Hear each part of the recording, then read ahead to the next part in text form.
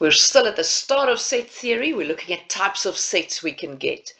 Now we've seen how to tabulate sets. We looked at set builder notation. What we're going to look at now is intervals. So if I look at some elements of the real numbers, a and b, where a is less than b, we can have a set that is an interval. So let's take a look at this. Let's just look at the first one. We're not going to go through all of them. But if I've got an interval, let's look at an example, 2, 5. What this means is the round brackets means it's an open interval. We'll talk about it shortly. But we're talking about real numbers between 2 and 5. Now take note, there's an infinite number of them. 2, 2.00001, 2.5, 2.9. There's an infinite number of numbers between 2 and 5. Now the open interval means that my first number, 2, any element of the set is greater than 2. So 2 is not included, and it's less than 5. So 5 is not included. So that's the notation we use for an interval. Now this set has an infinite number of elements. We can write it in set builder notation as it's written here, but we cannot tabulate it. If we had to sketch that on a number line, I'll start with 2, 5. To sketch 2, 5, if I'm looking at the real number line, all the real numbers, it's from 2 to 5. The way we show it is with an open circle. And we connect the dots, meaning it's everything inside, between 2 and 5, just not 2 and 5. So on a number line, between A and B, we've got open circles and we're connecting. Now a closed interval is when those two numbers are included, 2 to 5. So when they're included, so I'm going from A to B, but I'm including it, so I'm coloring it in on the number line. And that's all the real numbers from A to B. So it's every number between that. And so we get variations where the left-hand side is open and the right-hand side is closed, or the left-hand side is closed and the right-hand side is open. So we've got variations, and we'll look at examples of this. If A is my real number I'm given, it's all the numbers x, where A is less than x. So it's everything from A to infinity. So whatever that number A is, it's everything from A. A is not included because it's a round bracket, all the way to infinity. So it carries on forever. I can't show where it stops. That's why infinity has a round bracket, because I can't stop. A square bracket is where I've got a point where I can stop. All right, and similarly, if I've got values less than a number, it goes all the way from minus infinity to B, whatever B is. So it goes in this direction. All right, and then again, we can have them included and excluded. And then on the number line, or as an interval, all real numbers we can show as an interval like that. So let's look at some intervals. Here's intervals. They're all subsets of real numbers. Intervals are always subset of real numbers. So how do we write this in set builder notation and represent it on a number line? 2, 4, that's the interval of all real numbers, given 2 is less than x is less than 4. All right. Now remember, with the natural number examples, we could write it in two different ways, or a couple of different ways. Here we're pretty stuck on writing it in this way. Now we can't start it at the number 3. 2 is not included. But let's look at the number line. It's from 2 to 4, and when you draw a number line, you only need to put the numbers that are needed there. Don't put everything there. 2 is excluded, open circle. 4 is excluded, open circle. It's everything in between. So please do not tell me that the first number in the set is the number 3. It's not. There's a lot happening before I get to 3. There's an infinite number of numbers there. So take note, the interval subset of a real numbers, we have to write it like that. All right, the next one from -1 to 5, it's all the real numbers. -1 is less than or equal to x, less than 5. So if I draw that, that's from -1 to 5. -1 is included, but 5 is excluded. So this set has a smallest element, -1, but it doesn't have a biggest element because it just keeps getting closer and closer to 5 and never gets there. And so we continue. That's the set of all x's. Now I want to show you something here. 3 less than or equal to x less than or equal to 9. I didn't write that x is a real number, and because the real numbers is the biggest set of numbers we're looking at in these examples, and when we look at set theory, if I omit saying what type of number x is, we assume it's a real number. So I don't have to say real number, we assume. But if it's a natural number or integer, you'd better tell me. So let's take a look.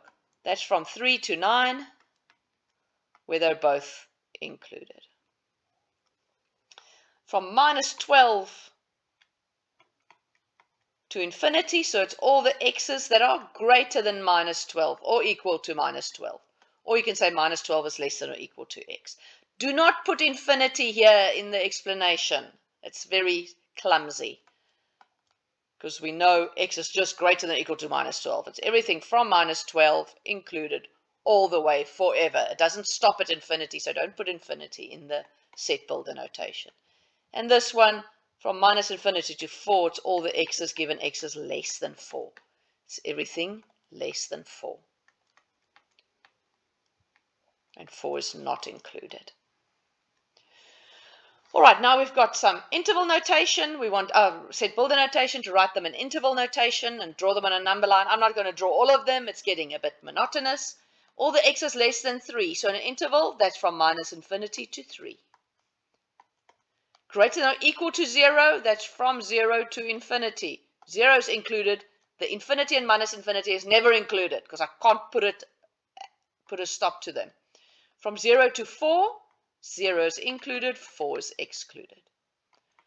X is less than minus 5, or x is greater than or equal to 5. Let's just stop and think here.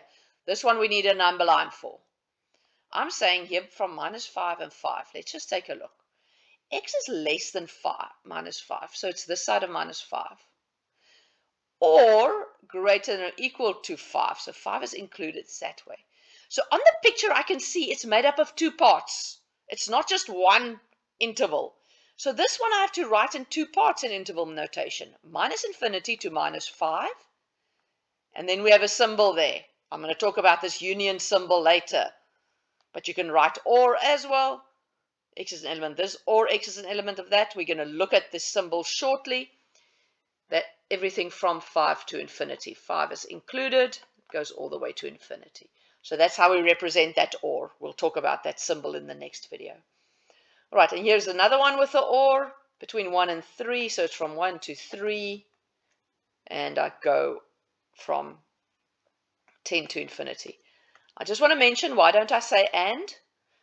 If I said and here, or and there, I'm looking for a number that's less than minus 5 and greater than or equal to 5. Remember from logic, if a combined statement, an and statement is true, both portions have to be true. Can you think of a number that's less than minus 5 and greater than or equal to 5? Definitely not. That's why the word or is very significant there, and it means something. It's not interchangeable with and, it means totally different things. If you're not comfortable with the difference between and or, go look at the playlist on logic. Now, let's mix up what we did in the first video with what we're doing here. We've got 4 sets here. The interval from 0 to 1, curly brackets. What does this mean again? This means I'm tabulating. This is just the numbers 0 and 1. This interval from 0 to 1 and the interval from 0 to 1 where 1 is included. I'm going to draw all of these on the number line. They look so similar, but they're all significantly different. So I'm going to get a number line here, and I'm going to put all of them there. They're all between 0 and 1. So I'm just going to list them underneath each other with the same number line so I can compare them. A goes from 0 to 1, where both are included. That's A. So how many elements are in A? There's an infinite number of elements in A. All right, let's look at B. 0 and 1. Now on a number line, that's just two numbers. It's the number 0 and the number 1. Nothing in between, just those two numbers. So already, can you see that there's a difference between A and B? These two are not the same. Sets are only the same if I've got the same elements. These two are definitely not the same. For example, 0.9 is an element of A. 0.5 is an element of A. 0.3 is an element of A. They're not in B. B only has 2 elements.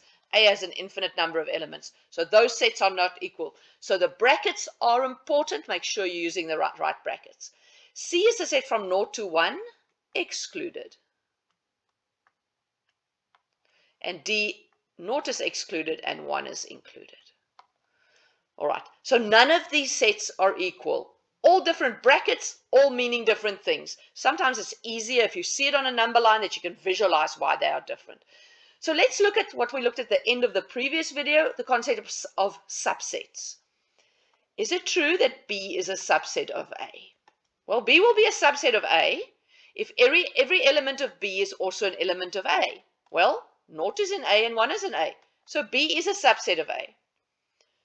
And even stronger, B is a proper subset of A because there are still some elements of A that are not in B. Right? What about C and D? C is also a subset of A because every element of C is in A. A is not a subset of B, C, or D. C is also a subset of D because every element of C is in D. And C is also a proper subset of D. So just keep that in mind. But the most important thing here to notice is that none of these sets are the same. The number 0 and 1 appears in the notation for all of them, but there are significant differences between these sets.